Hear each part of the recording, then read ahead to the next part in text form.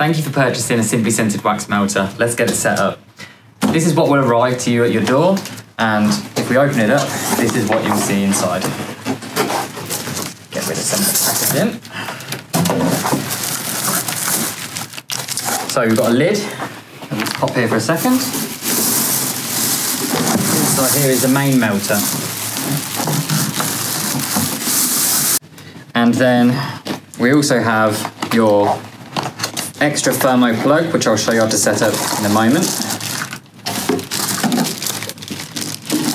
And you also have an elbow tap that can be screwed onto the melter to make it easier to pour into smaller containers or jars. You also get a user manual and your glass lid with the attached handle that can be screwed on to be put on the top at the end. First thing that you'll need to do is take the dial on the side and just slot it on to the side of your melter. It only fits in one position, so you can't get it wrong. Next, we're going to set up our thermo plug. To do this, all you need to do is undo the tab at the back and extend this cord. This part here is your thermometer, and it's going to go into the melter, like so. And that's fine just like that. And the rest, then we're going to plug this part in to your socket. Like so. So to set up the thermo plug, so it works with your melter, all you need to do is plug the melter into the thermo plug, like so, and switch it on.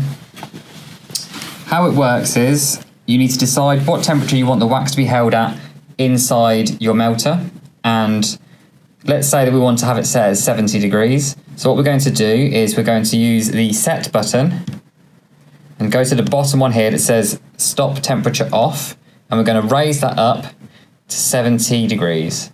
If you hold it, it will just count through quickly. So we're going to get that to 70 degrees, like so. And then we're just going to press set again, and I'll do the top one, and we're going to turn that to 69 degrees. So again, we can just hold it until we get to 69 degrees. Perfect. And then when we're done with that, we can just click mode, and that will set it.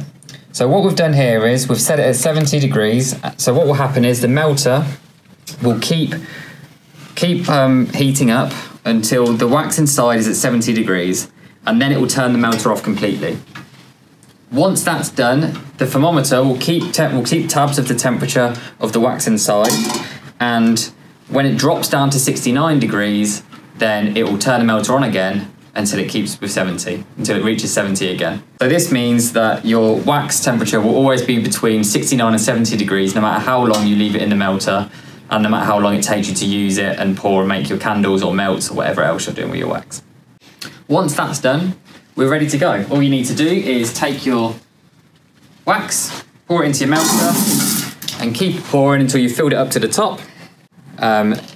Once the wax is melted and is fully liquid, all you need to do is open up the spout here, like so. It might be a little bit stiff the first time, but then as you can see, it opens and closes easily. And your wax will pour out into any jug that you want it to be, whether it's into a larger jug to add fragrance oils or straight into a candle. You can do that. A little tip, if you're at the stage when you're ready to pour your candles and everything in here is melted, but the wax isn't coming out, what's probably happened is you'll have a small blockage of semi-melted wax here in the tap. All you need to do is get a thermometer or a small skewer, and you can just open the tap up, push the wax out, and then close it off again. When you do that, make sure that you have a container underneath to catch any spillage wax that comes out. But once that's moved out of the way, everything else from here will flow freely until you're finished with the wax. If you are done with the wax and there's still some in it, that's not a problem at all.